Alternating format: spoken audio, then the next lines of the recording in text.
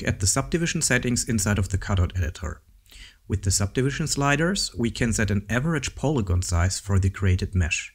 The smaller the size, the more polygons will be created.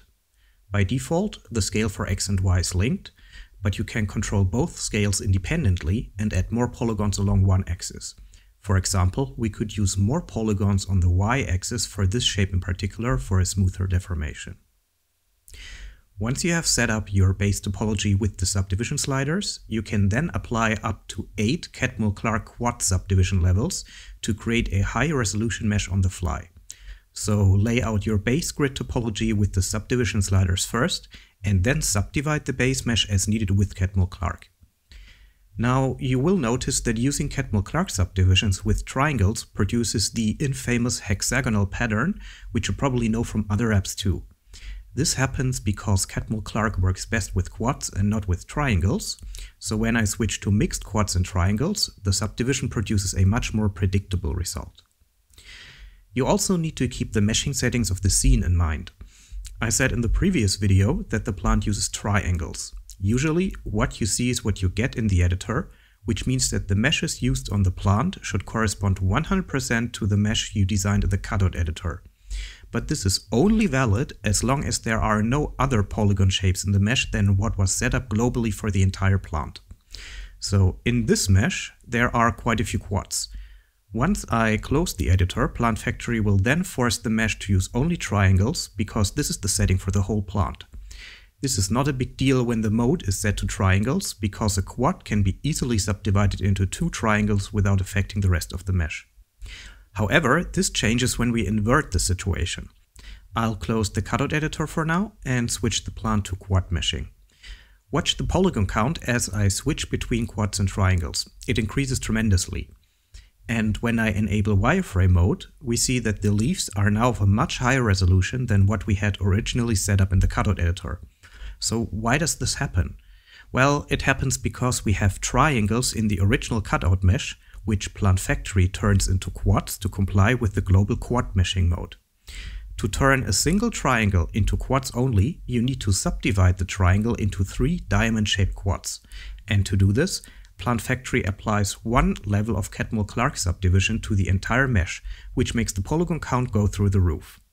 Now, if we kept the mixed quads and triangles mode, this would not happen, because both types of polygons would be allowed in the plant globally, and then we would get to keep the original untouched cutout mesh with no modifications. So how can we then ensure consistency with the cutout leaf when we are in quad mode? The answer is simple: we need to make sure that there are no triangles in the cutout mesh. Let's get back to the Cutout editor and see how we can do this. To get rid of any triangles, we will kind of invert the workflow from before. First, we will simplify the base grid by increasing the subdivision level equally for X and Y until we are left with just a few large polygons, no matter if they are quads or triangles. Now we will apply 1 level of Catmull-Clark subdivision. This will turn any triangle that is still left into quads, ensuring that we get a quad-only mesh.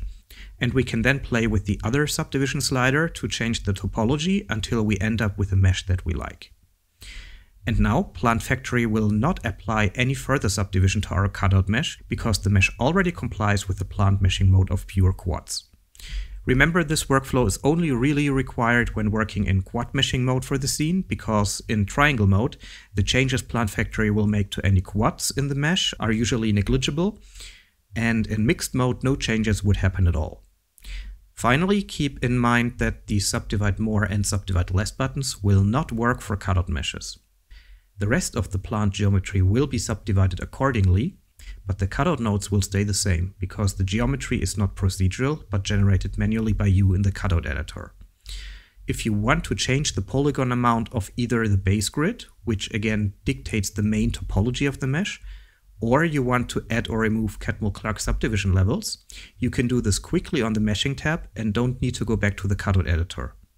The sliders here act as a subdivision multiplier for each cutout settings in the editor, and they also boost all cutout shapes of the applied material at once, which is very convenient when you have lots of individual cutouts from an atlas map.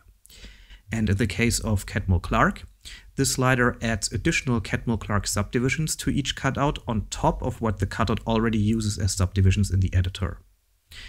You can link both the grid and the Catmull-Clark subdivisions to LOD changes as well.